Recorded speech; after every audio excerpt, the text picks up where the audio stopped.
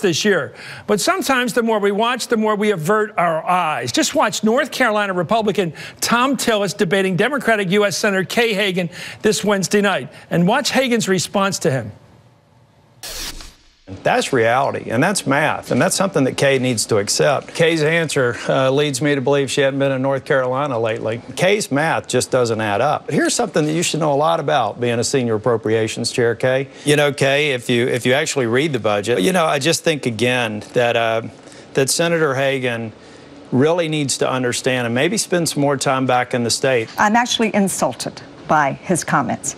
I was a vice president at a bank. I wrote billion-dollar state budgets in the state of North Carolina. I understand math. Even when I was a teenager, I worked at my dad's tire store and did layaway for people buying tires. I understand math. Anyways, one North Carolina reporter wrote, Tom Tillis stopped just short of calling Kay Hagan little lady. Anyway, talking down to your female opponent may not be the best strategy. Remember what happened when Vice President George Herbert Walker Bush attempted to explain something to his rival Geraldine Ferraro back in '84.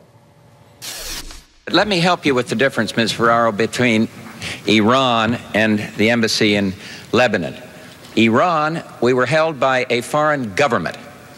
In Lebanon, you had a wanton terrorist action where the government opposed it. Let me just say, first of all, that I almost resent, Vice President Bush, your patronizing attitude that you have to teach me about foreign policy. Casey Heinzen, MSNBC political correspondent. Jonathan Capehart is an opinion writer with the Washington Post. Let me help you with your answer to this question. I mean, there's something, I think he learned that from Roger Ailes, because Roger Ailes got him to say, let me help you with that one, Pierre, when he's running against Pete DuPont. Well, I will say on the Senator Hagan and Tom Tillis, I mean, he couldn't address her that way on the Senate floor if, you know, he were to actually get here. I mean, Senator Reid got in trouble for that, for addressing any senator, male or female, by their first name. It's considered disrespectful. Use some psycho babble if you have to, because we all use it here. Was he doing that to put her down, to show that he was so familiar and unimpressed with her personage that he would just dismiss her as somebody to cocktail? But hey, Kay, come over here. You got to hear this joke. What kind of strange? I think it's odd. I call every senator senator unless they tell me not to. And then and the only guy who ever told me not to was Pat Moynihan. The rest of them, he said, call me Pat. They're always. I think you give the person their title. Well, you know, after all, he's going for that title. In part of the clip you showed, he addressed her as Senator Hagan. He did do that throughout the debate sparingly. But the reference that he made, the very first reference to the senator in his opening remarks was Kay.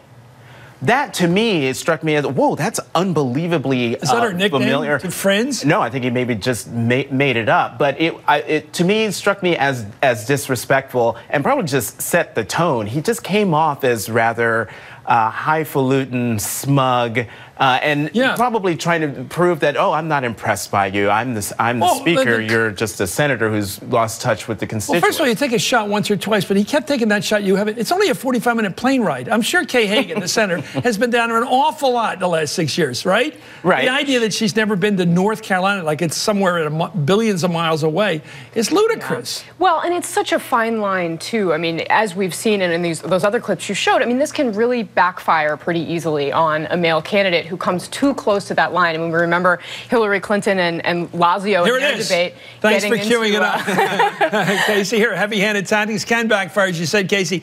Back in 2000, Republican Congressman Rick Lazio crossed into Hillary Clinton's debate space, pushing at her a sign as a campaign pledge. He wanted her to sign it like divorce papers. Watch this.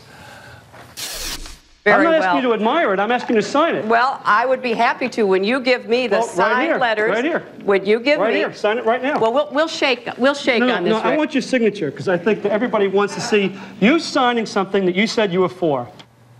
He's leaning into her there. Lazio, in a 2008 interview that's 8 years later with Newsday, the newspaper called it a mistake, saying, even when your opponent is tough as nails and there's no way they're going to be intimidated by a challenge or a comment, the audience may not see it that way. Jonathan? Right. No, that's absolutely right. And I think he probably thought he was doing the right thing. But I remember watching that debate at home in New York. And the more I watched that particular clip, the more uncomfortable I got.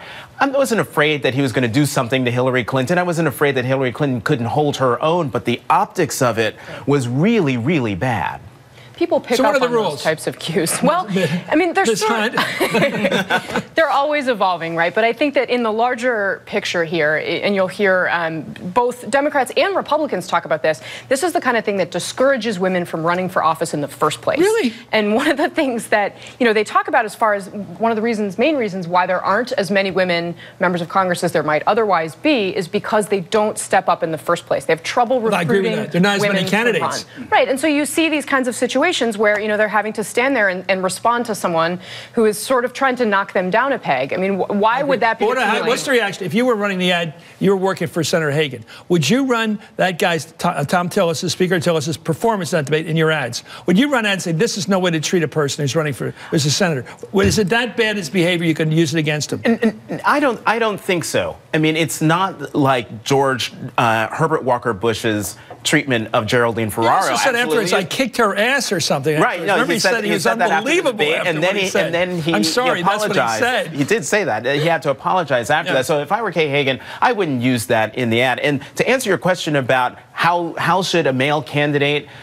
treat a female opponent, look to Vice President Joe Biden and his debate with Sarah Palin. That's how you do it. Treat your opponent with respect. Thank you, Casey Hunt and Jonathan Capehart. And we'll be right back after this. You count on your